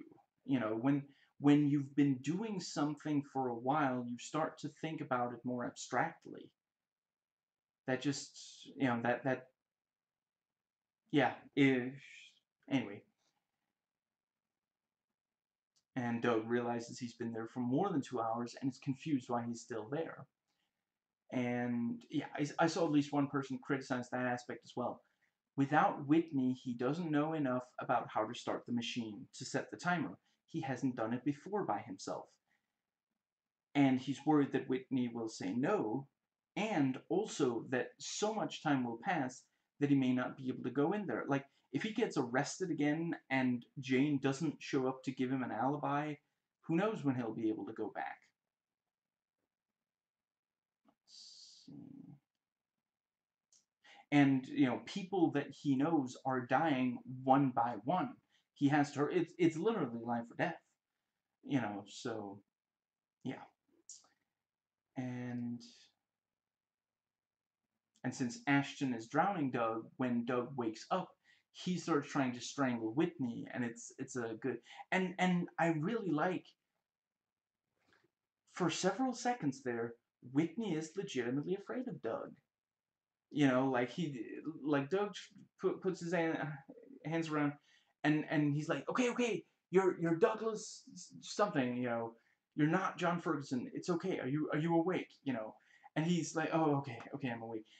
And Whitney steps several steps away, and he's a little worried. He's like, don't come too close to me, okay? And yeah, that worked. Honestly, it's legitimately like, he is that scared because, excuse me, they've known each other for at least 6 years, and he's never attacked him before. I also do like the line about, so what does Ashton look like? He's got better hair than you do. And yeah, and now that Doug has woken up, he's insisting to Whitney they have to shut it down. These people in the simulation are real. And, Whitney's like, it's 6 years of our lives we spent on this. The lady vanishes. Cute. That's a movie title. I'm not. I hope I don't sound pretentious. I don't expect most people to know that. That's like it's like a 40s noir movie or something. I only know of it because I hadn't even remembered how, but you know, I saw that the lady vanishes was on the list of connections on IMDb for this movie, as that this movie references the lady vanishes, and I didn't remember how, but the moment that McBain said it, I was like, oh, that's how it, yeah. If you don't know that, yeah, then you're not gonna know, of course. If you don't know the movie or know that it's being referenced at some point, and McBain confronts Doug, telling him that there is no Jane Fuller, and Doug pays the driver to take him to Jane, and she needed a driver to get all the way since yeah, between the hotel and where Natasha Molinaro stays, and Natasha Molinaro can't, yeah, she can't afford a driver, and yeah, 2024 Jane is careful enough to make sure Natasha, to get Natasha from A to B. There's of course still the amnesia spots, but as far as I can tell, she's careful that Natasha doesn't wake up in the hotel room, for example, because that would kind of spoil things if she walks to the driver and says the wrong name, then that's gonna blow it for then 2024 Jane can't use that driver again.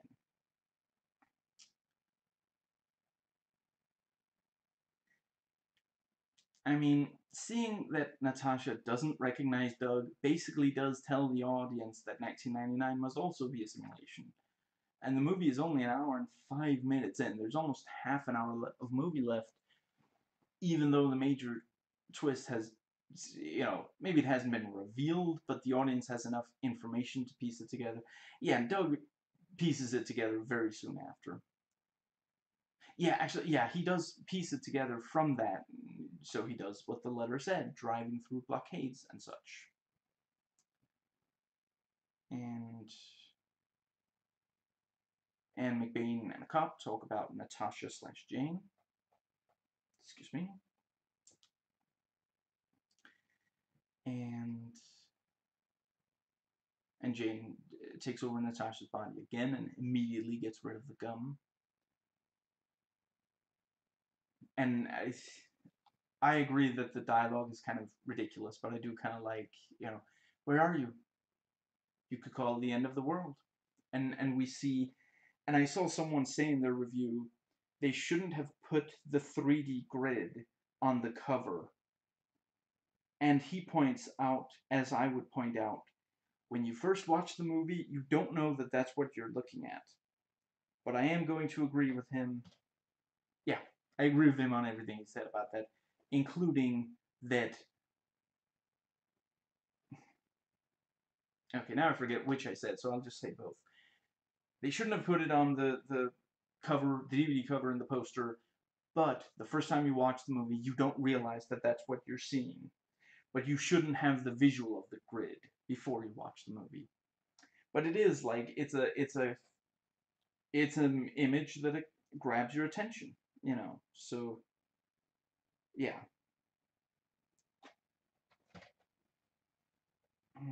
Let's see.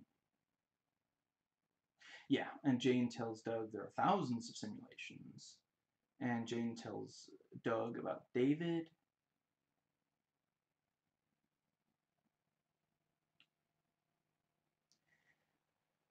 I mean, at least part of the reason for the love story, which again, like I said earlier, like I said in the review, if you're gonna have like a love story or something like that in the movie, I want it to be in service of something. I don't. That's not. I understand some people don't need it, don't want that, or yeah, and that's fine. But without the love story, here it is this thing of, the love story helps convey that even these sim units are capable of something as human as love. You can't really create something that is quite like love. I mean, you can fake it, but the movie is saying that their love is real. Doug knows that, even though, he's obviously having an existential crisis, a minor one. I guess that's what it's supposed to be. The reason Doug doesn't freak out like Ashton does is because Doug loves Jane. But then what about McBain though? I I I feel like near the end they kind of just wanted to get through the last bit, and that's why both Doug and McBain handle the truth so much better than Ashton did. Yeah. Anyway, the let's see. Yeah, Doug deep down does know. That was a lot of alliteration. Deep down does deep down does Doug? Doug does deep down know their love is real, and Jane knows their love is real. And if you remove the love story, you would certainly have to replace it with something else. And I do think love is probably the most you really can't, like, I know there are some video games that do an incredible job of making the player really empathize with the love in the game, and movies as well. But you can't really, like, there are some people who fake love, for example, to get sex, but you can't, and I know that there are at least some. I had when I took biology, my biology textbook, I don't know if it was someone who was just broken up with or something, but it sounded kind of bitter. It said that love is in actuality nothing except some chemical reactions. And I realized that obviously that's part of why it feels like such a strong emotion, but it's ridiculous to just say, you know, yeah, I think it said, and again, it is partially true.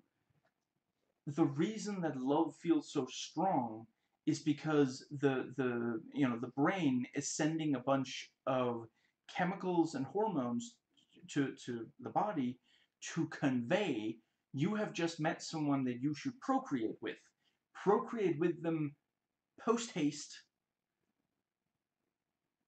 so that you don't miss your opportunity, which is also why some people, when they really badly want sex, they can respond very negatively, very harshly to being, okay, I don't like the phrase being denied sex, but if they can't have sex, they will, and it is basically like that. Some part, like their lizard brain is basically saying, but if you don't have sex with that person, you might not reproduce and recreate. You might not reproduce, and if you don't reproduce, you're gonna die, and when you die, okay, you're gonna die anyway because we all die, and it's like going through this complete existential crisis also, and it's like if you don't reproduce, your line dies out, and that feels really strong, but you can't chalk it all up to that. And now, yeah, I know I'm sounding like a complete, like a just complete. Uh, what's the word? There's like a harsh word for optimist. Okay, let's just go with optimist. There is such a thing as love that exists in from some outside of sex. And one of the things is, for example, love between family members, which I am aware that some family members have sex with each other, but yeah. And yeah, I'm not gonna discuss incest further. It's not a good idea. Let's just I'm just gonna, which hopefully you already knew that, but most people don't have sex with their family members, but there is still a love there. So love isn't just about that your brain is preparing you for sex. I know that some people like to try to remove all emotion from it because they don't like that love can control them. They don't like losing any control like that. And yeah, everyone at some point in their lives has an experience where they wish that love didn't have as much control over them as it does. And I realize some people unfortunately go through a lot of their life, maybe it's all of their life, without love. In that case, it's the fact that their life is loveless. That's what's controlling them. That has more control over them than they wish it did. And yeah, so the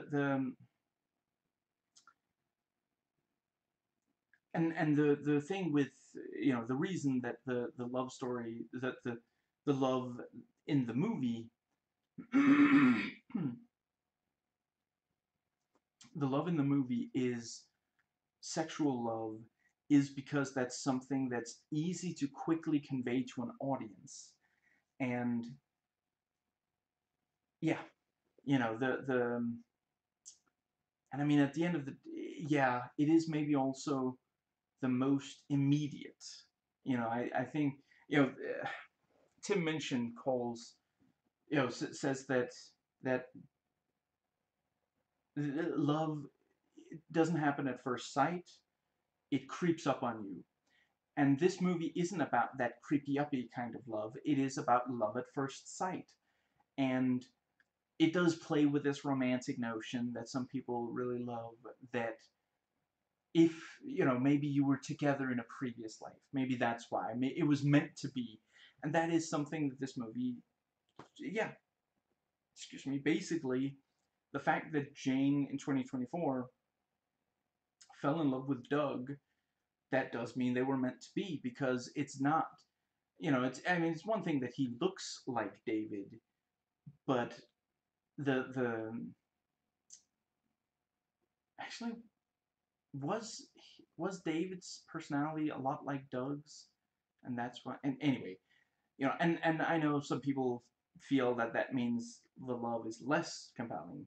I'm not gonna get into that, but yeah, it plays with that sort of thing, and yeah, it's just it wouldn't be the same if it tried to say, oh, but you're related, you've been related.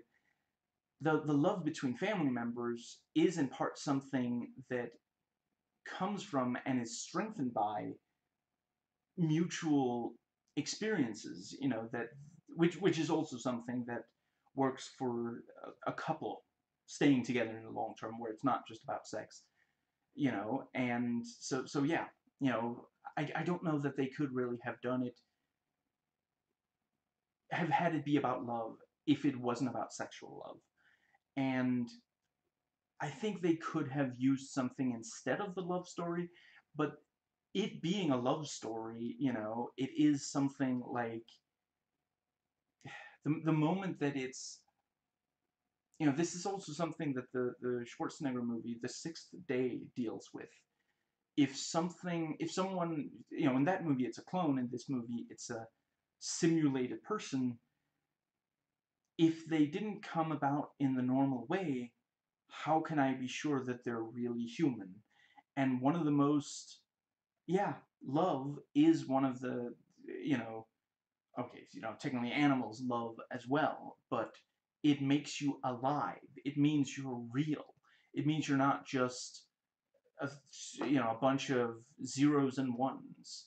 It means you're not just, a slab of meat and, made to move by a brain. No, you are actually alive. There's something more there.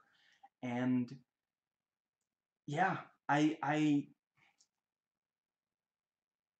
I don't personally love that it's a love story, but I'm not sure. I think they basically had to do it.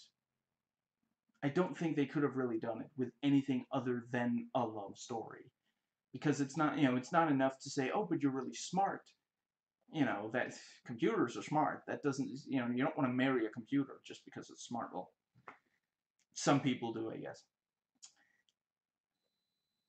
Let's see.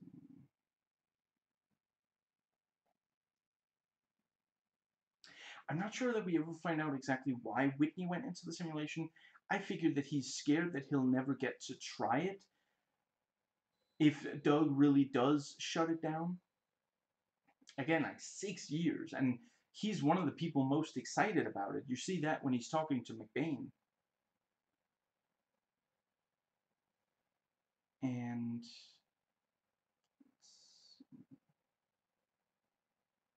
And yeah, Whitney almost reveals the gun to the cop.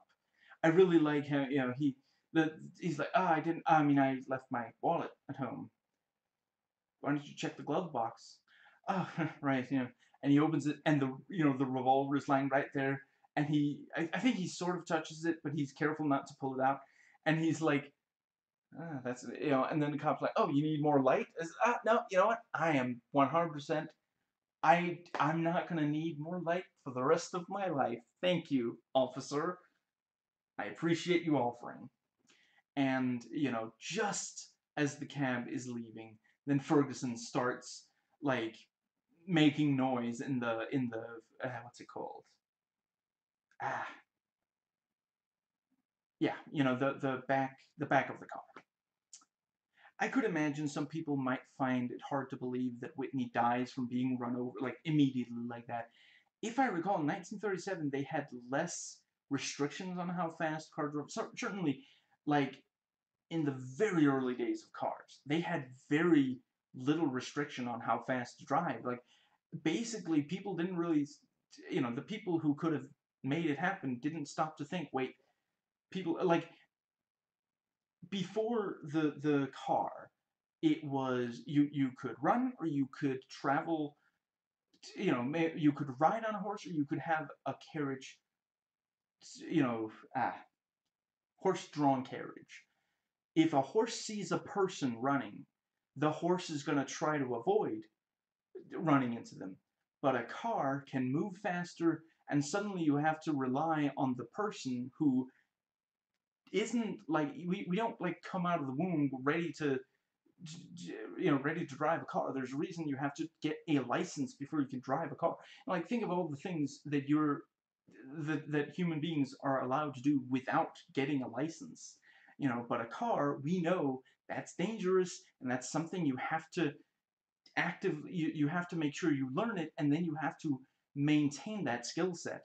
And yeah, back then it's a lot of people did get killed in car accidents because drivers didn't realize, okay, so if I'm going this fast and the guy's way over there, I actually only have like a second to slow down. So they would slow down too late and accidentally run into the person. And thankfully, eventually, we got laws about how fast you are allowed to drive.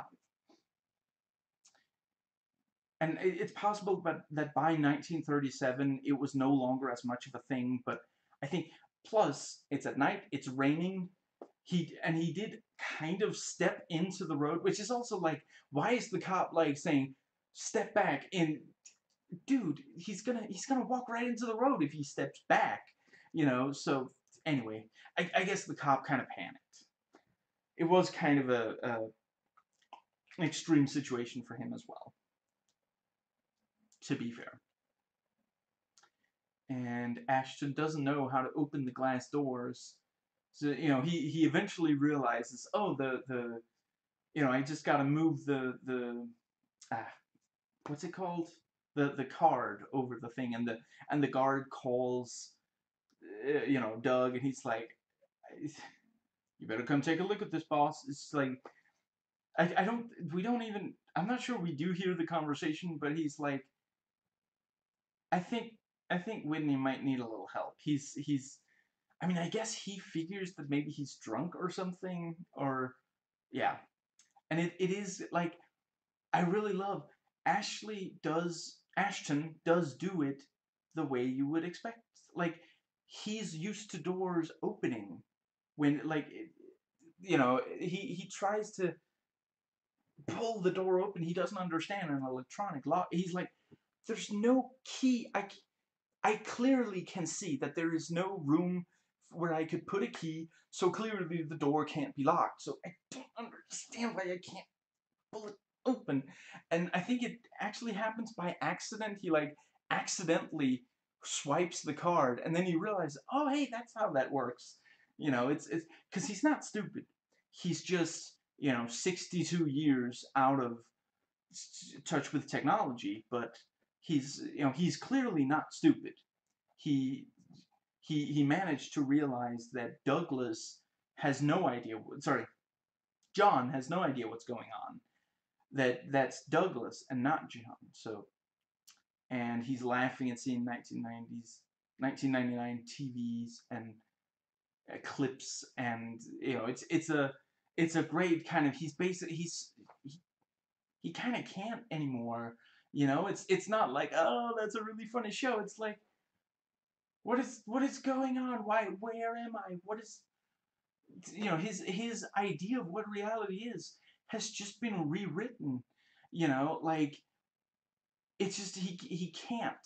He he may have known for some hours now that there is more than one reality, and his reality is a simulation, but he didn't expect the real reality to look this different, and for him to just wake up, and he even says, I was, last thing I know, I was stuffing John in the trunk, or Ferguson, I think he calls him, in the trunk.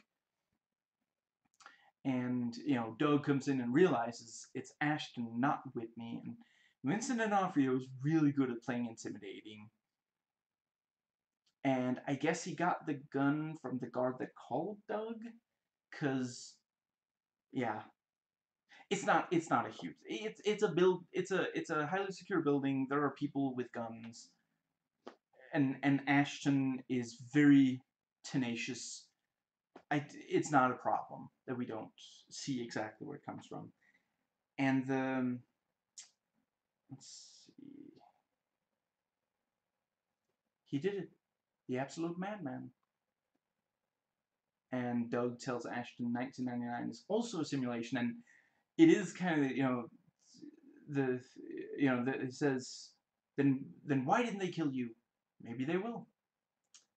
And yeah, an hour and 23 minutes. So yeah, and we get our first real look at David. So he gets less than 10 minutes of screen time actually, because he's dead before the ending, chapter 33 minutes. Yeah, so I do agree that the ending with like when Ashton and David are both in 1999 in the building, it's kind of obvious that David is going to kill Ashton. But I'm not sure the point is that we're not sure who's going to win. It's that we're seeing Ashton. We don't even necessarily think that much about it, but there is a pretty good amount of character development and character moments for Ashton over the course of the film. So we're not necessarily sad that David kills Ashton, but it is a real character death. I mean, I think I know more about Ashton than I know about Whitney, and I think Ashton might get a little bit more screen time at least. And certainly we see him in very extreme situations, which, the most extreme we see Whitney in is when he's shocked that Ferguson was in the trunk, which is not as dramatic as Ashton's. So yeah, it's not that we're sad that Ashton dies, but he is a character. We've known him for a long time. We've seen him go through really, extreme experiences. It and he is the kind of person that David would kill. David doesn't want sim units realizing that their world is a simulation. So it actually kind of saves David some trouble that Whitney gets run over and Ashton ends up in 1999. Then David doesn't have to use Doug to use Ferguson to kill Ashton. Yeah, but yeah, I agree that the moment that we see David take over Doug, and we know that once Doug is like standing at the grid there, we're like, any minute now, David's gonna take over again, because that's exactly what he killed Hannon, who found out that 1999 was a simulation. He killed Tom Jones, not the singer, because he found out that Doug killed Hannon, and yeah, he's gonna kill, yeah, he's killing Ashton, who knew his world was a simulation, and he's gonna kill Jane just because he is jealous. And yeah, but the thing, let's see.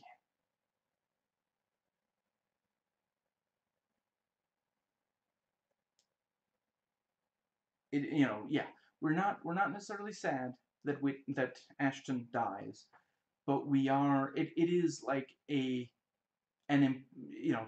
a fairly major character, and he dies, and it's the kind of thing where, yeah, for one thing, it's not the first time David kills. It's not the first time David kills using Doug's body, but it is the first time that David kills using Doug's body that we are that we see with our own eyes.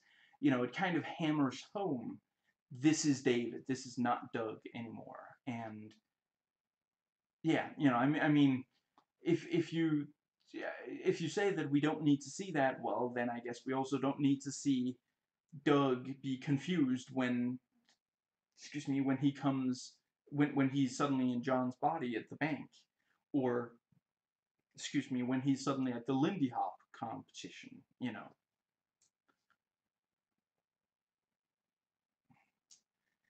And so at first, it looks like Jane talked to the police and then just like went back to sleep, but really, you know, it's I think the police will generally tell you, okay, stay where you are. We're sending a unit, and that's basically what they told her. And it's a logical thing for her to do. Like hypothetically, let's say she left bed and tried to, yeah, let's hypothetically say that she went to the police station. Is David really going to follow her there, risking his own death? The moment that he logs in, he's risking his own death. So, she wants to lower his guard. And yeah. I already said in the review that some of the actors have to play multiple personalities. I mean, we see three for Craig Bierko and Armin Mueller-Stahl, and they both do incredible. We don't really for Jane. No, because Jane is from 2024 and Natasha's from 1999. And she doesn't have a sim unit in 1937.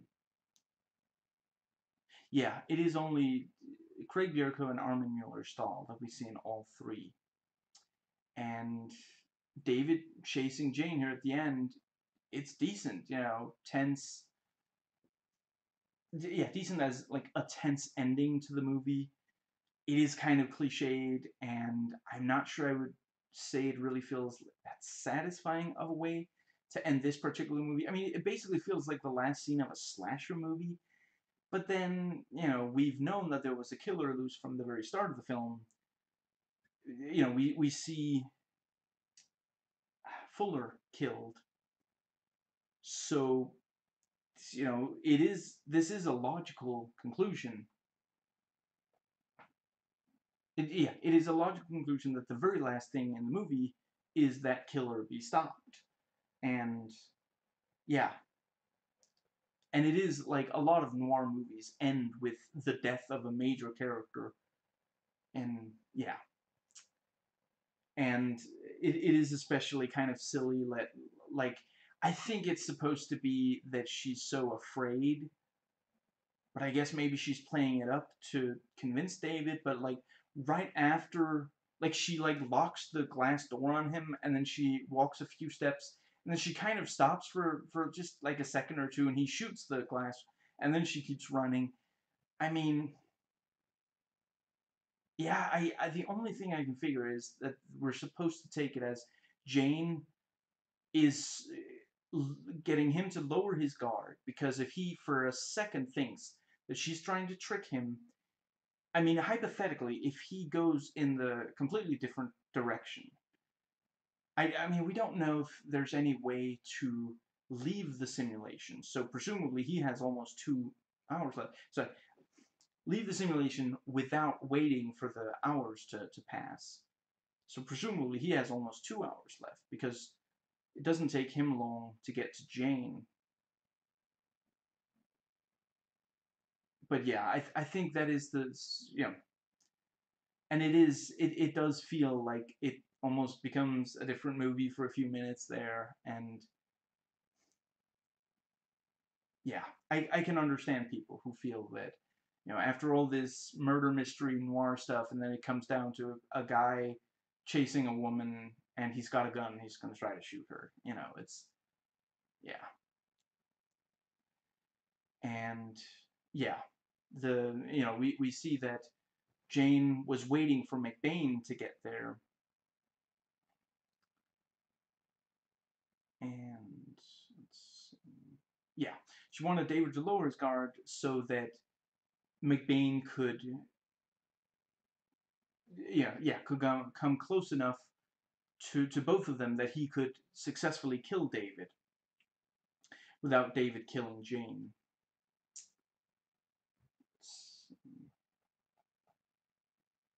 And yeah, Ashton basically loses his mind.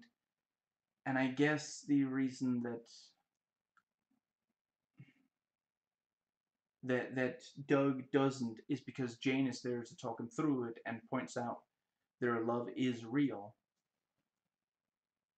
But yeah, McBain just says, leave us alone down here. But then I guess technically, maybe he doesn't know for sure that it's a simulation that he's living. He might, you know, he might not have realized that, and so he's just not contempt. He's full of content with knowing that there's something going on. He can't explain it. I guess that kind of works. Let's see.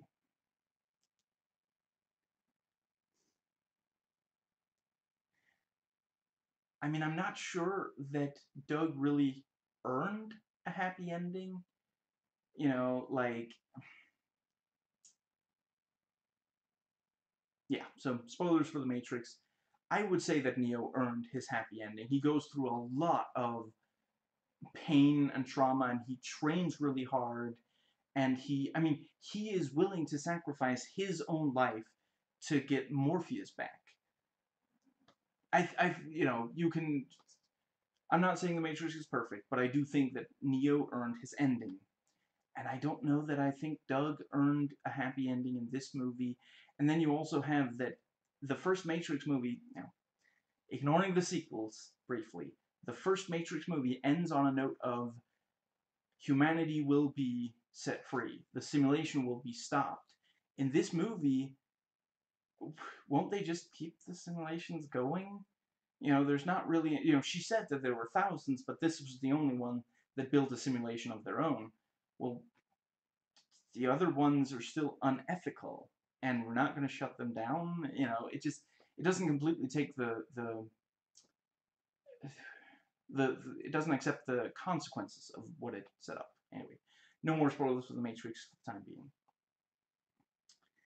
And I'm not sure that Doug would be happy in the long run knowing that almost his entire life has been a simulation.